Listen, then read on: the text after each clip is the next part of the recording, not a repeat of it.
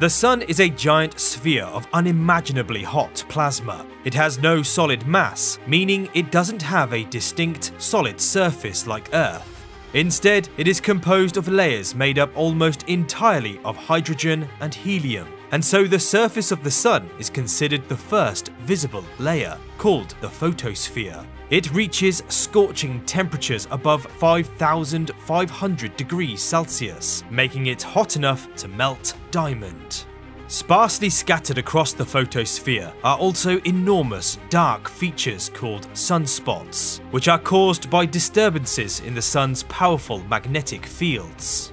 The magnetic fields are very active here, often tangling, crossing, and reorganizing, frequently causing sudden, powerful explosions of energy called solar flares, blasting out into space at extremely high speeds.